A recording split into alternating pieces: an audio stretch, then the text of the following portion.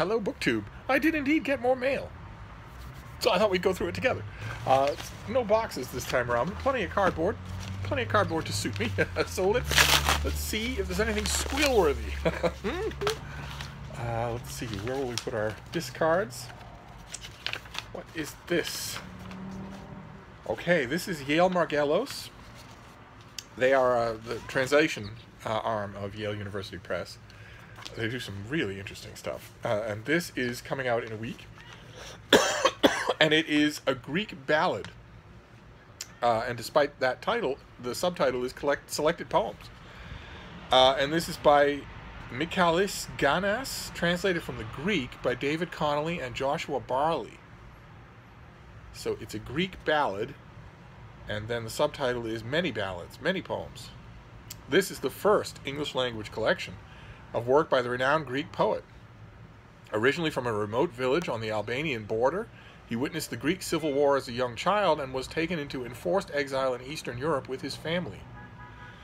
Weaving together subtle references to the events and places that have defined his life stories, the author's terse and technically accomplished poems are a combination of folklore, autobiography, and mythology. I wonder if it's bilingual. Oh, it is. Oh, look at that. It is. Incredible.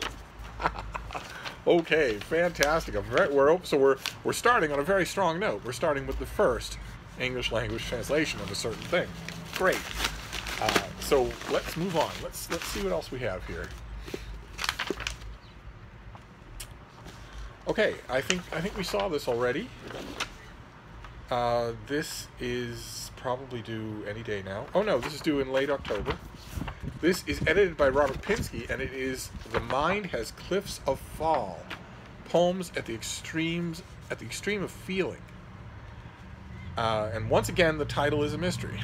we have a Greek ballad, which is singular, followed by selected poems, and then we have The Mind Has Cliffs of Fall, which is gibberish. So we're not doing well for titles. Once again, I want to stress to those of you in the industry who are watching, Steve's services at providing good titles for your books are available free of charge any time of the day or night.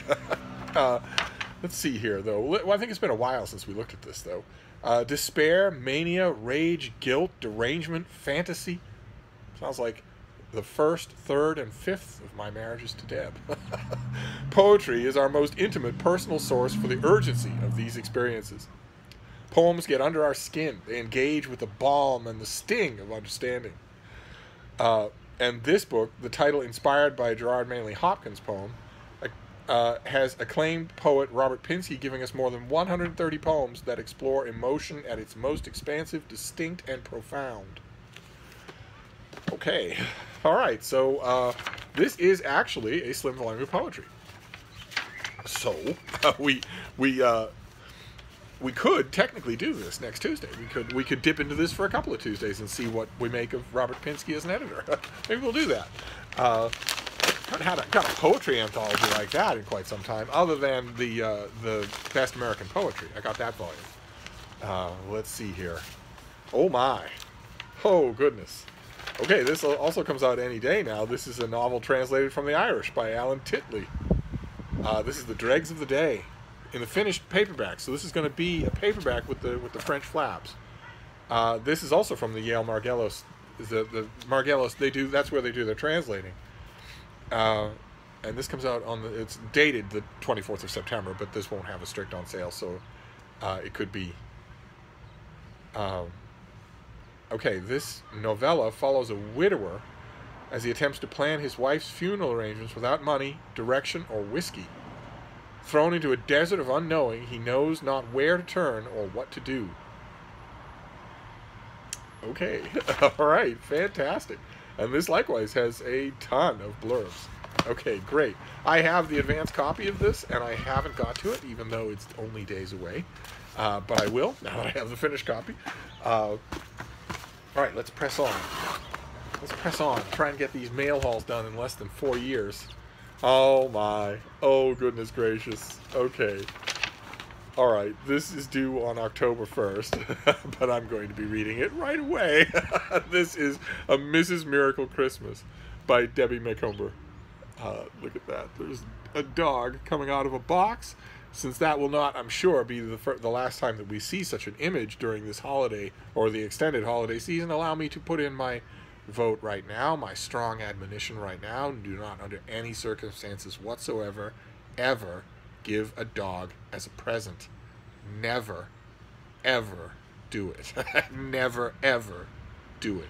You wouldn't snatch a baby out of a nursery ward and give it to someone as a Christmas present. Oh, aren't babies cute?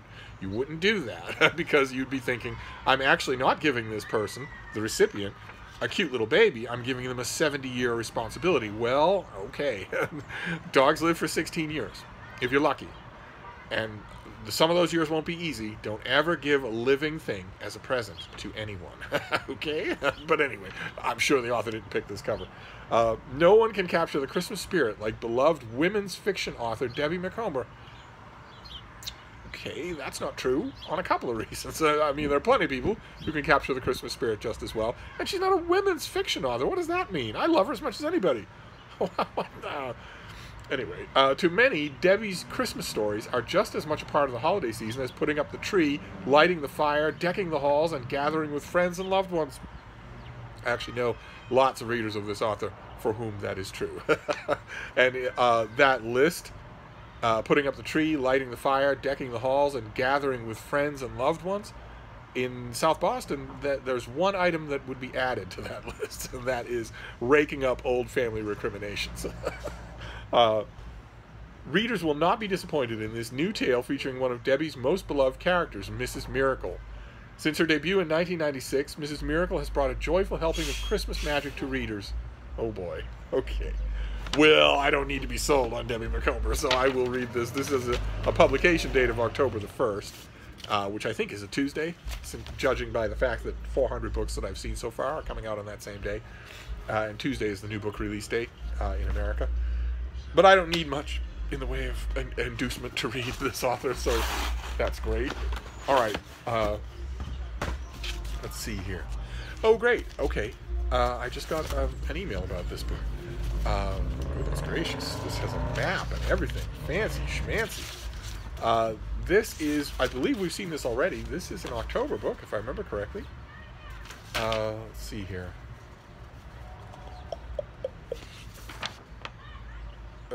Yes, mid-October. Let's see here.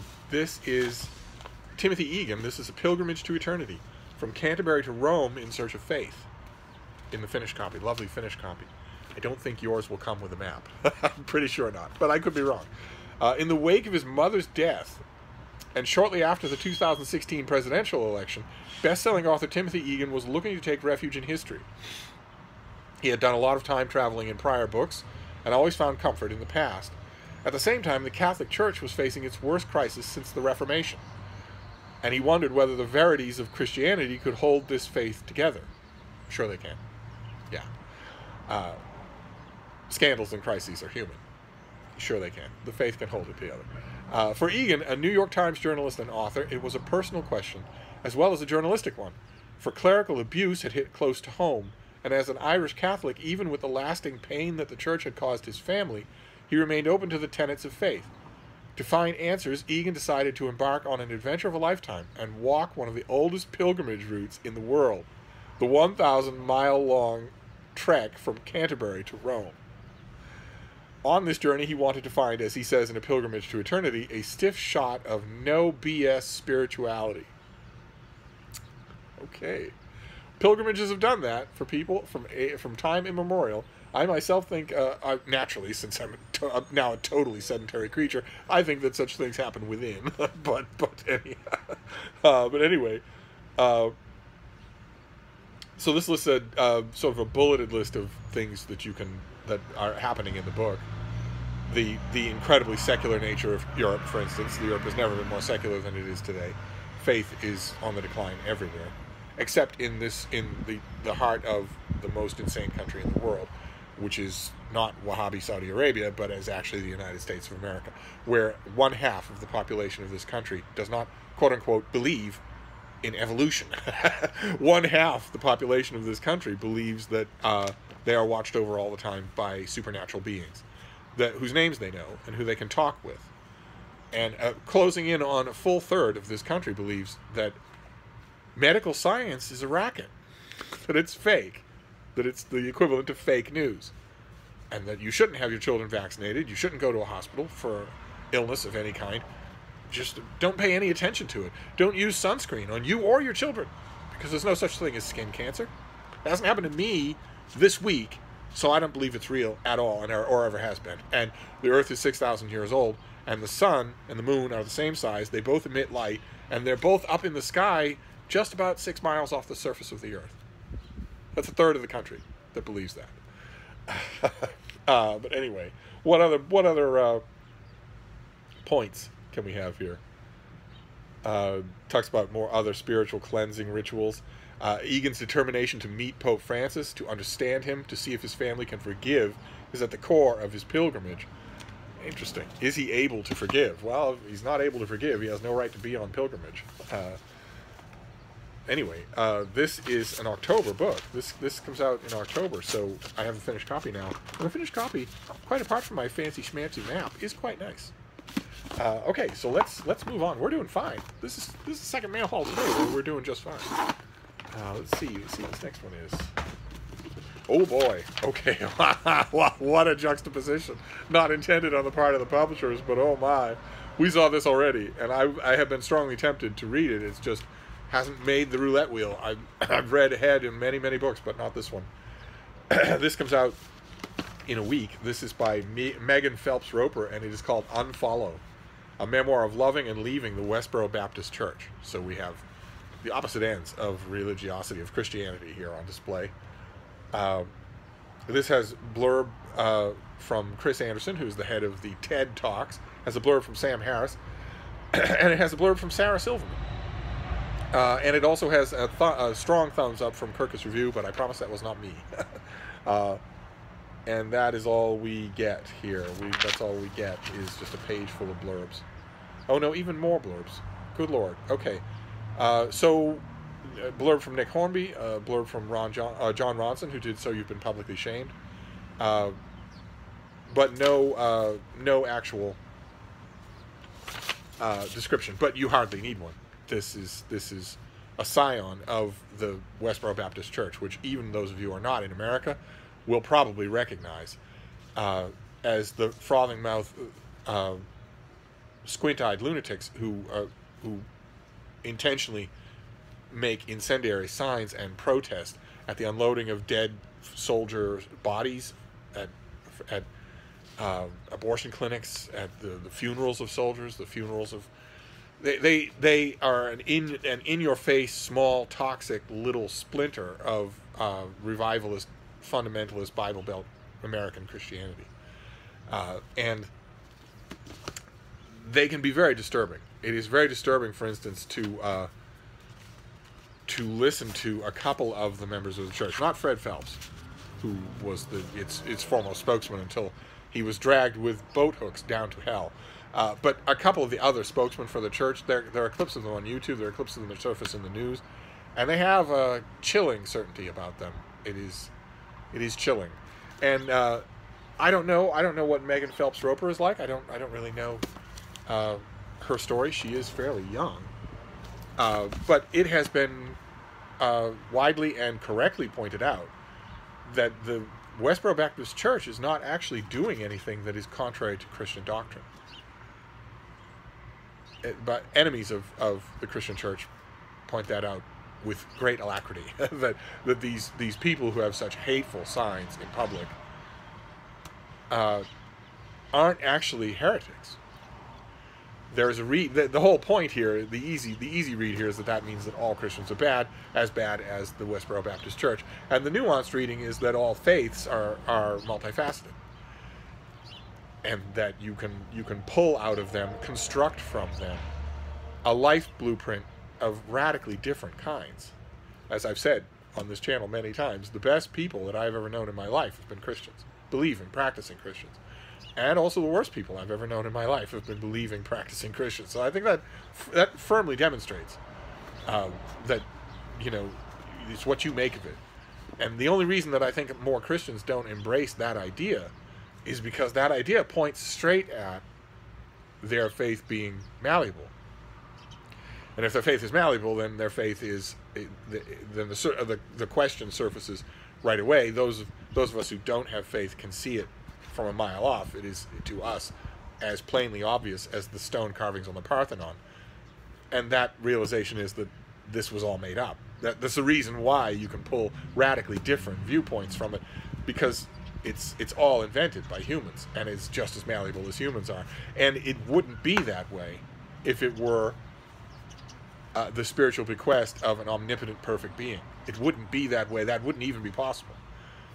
You would either have no Westboro Baptist churches, or you would all be the Westboro Baptist Church. Christians don't particularly like to hear that, but it gives me solace, because it means that I am free, and it's not just Christianity, of course, it's any religion.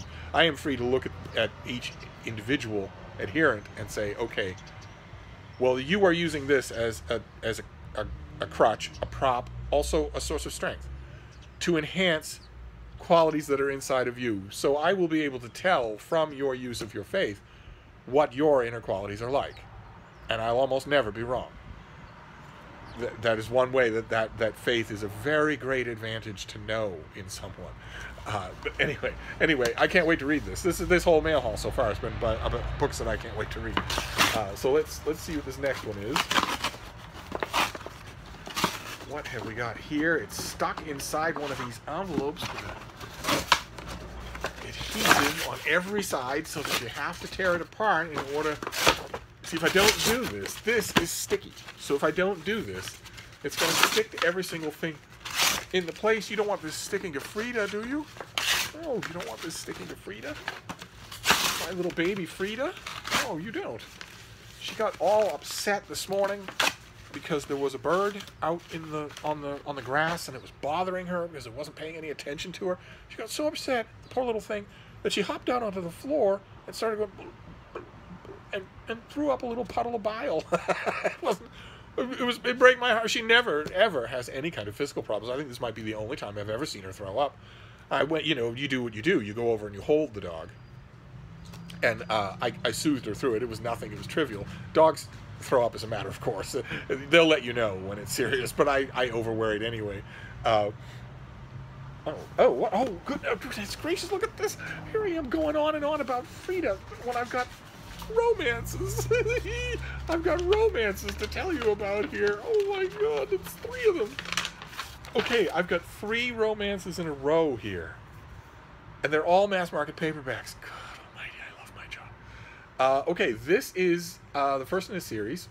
This is the first in the Forgotten Empires series by Jeff Kennedy. Is this actually new? And it is called The Orchid Throne. That is the mass market paperback cover. Let's see here. In the Forgotten Empires, magic is forbidden. Dreams are destiny, and love is the greatest power of all. As queen of the island kingdom of Calanthe, Leah will do anything to keep her people free and her secrets safe from the mad tyrant who rules the mainland. Guided by a magic ring of her father's, Leah plays the political game with the cronies the emperor sends to her island. In her heart, she knows that it's up to her to save herself from her fate as the emperor's bride. Oh my God. So he doesn't just send emissaries, he wants to marry her.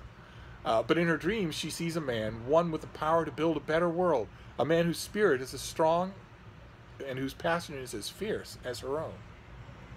And then we split to a new paragraph where I suspect we're going to meet that man. Conry, former crown prince of Oriel, has built an army to overthrow the emperor, but he needs the fabled abiding ring to succeed. The ring that Leah holds so dear to her heart. When the 2 banished rulers meet face to face, neither can deny flames of rebellion that flicker in their eyes, nor the fires of desire that draw them together. Oh, wow. So this is fantasy romance. And when do we have this? Comes out in a week. Okay, great. Then we have Laura Lee. This is a brute force novel. This is Lethal Knights. Also at first time in print. Look at that. Very good. Purple cover. Ilya Dragonovich, a.k.a. Dragon, is no stranger to the dark side. As a safe house owner for security agency Brute Force, Dragon knows that the battle line between good and evil runs through the heart of every man, and sometimes a beautiful woman. Emma Jane Preston needs help. After her marriage crumbled, she believed she could get back to a normal, happy life. But now she needs the kind of protection that comes at a cost, one that only someone like Dragon can provide. But can Emma Jane trust this handsome, undercover operator to keep her safe when she is in danger of falling into the arms of the deeply seductive, fiery Dragon and never letting go? Oh my. And then this last one, the last of these romances, is one that we've seen before. I got it as a trade paperback, but here it is as the mass market that it will be in a week. This is Highland Jewel, a Royal Highlander novel by May McGoldrick. We saw this already as a trade paperback. This is going to be, look at that lovely thing. That is just a lovely cover. Again, with the purple. We've got the purple theme going on here.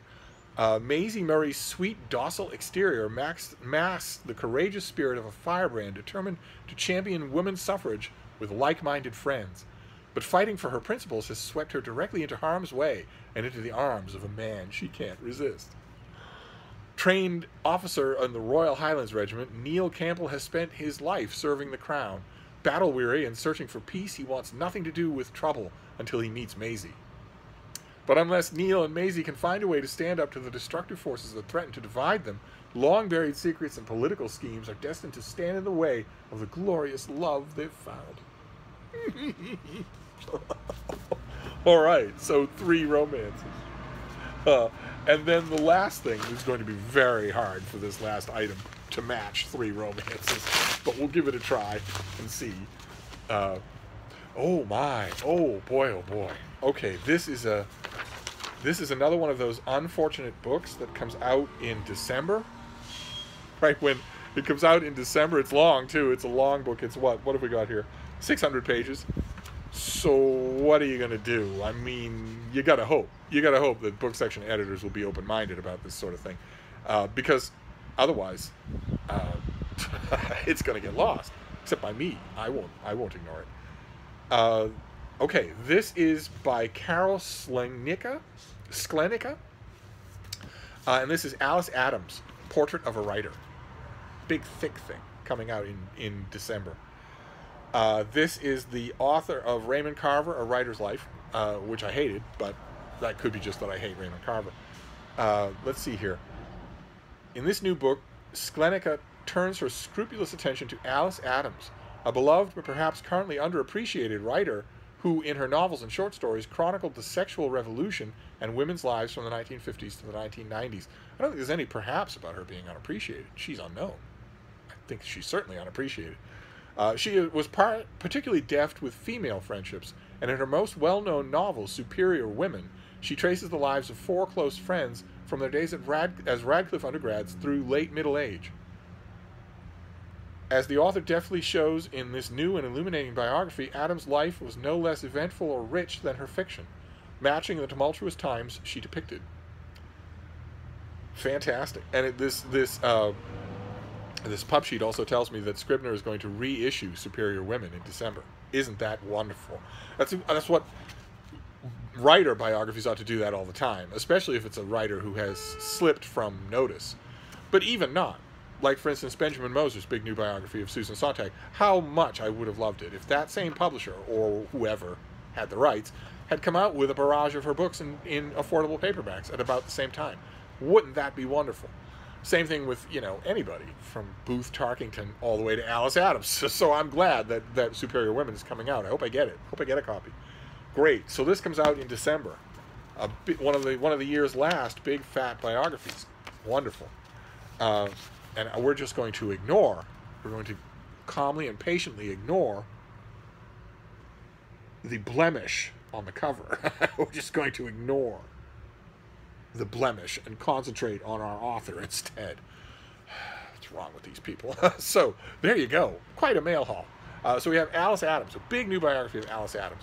We have Unfollow by Megan Phelps Roper, and A Pilgrimage to Eternity by Timothy Egan. An unintentional juxtaposition, but still, I'm chuckling just a bit. We have The Mind Has Cliffs of Fall, a poetry anthology by Robert Pinsky. We'll see. Maybe we can dip into that next week. The Dregs of the Day, in a lovely trade paperback. It's going to be a trade paperback in your bookstores. A Greek Ballad, the very first English language translation of this author. And a whole bunch of romances. There's a Mrs. Miracle Christmas by Debbie Macomber. There's The Orchid Throne by Jeff Kennedy. There's Lethal Nights by Laura Lee. And there's Highland Jewel by May McGoldrick. So you have it all. You have big fat biographies, poetry, history, biography, and romance. Wonderful. Steve is quite pleased. Again, this has been a banner day for books. So I'm going to wrap this up, but I'll be back. Thank you, BookTube.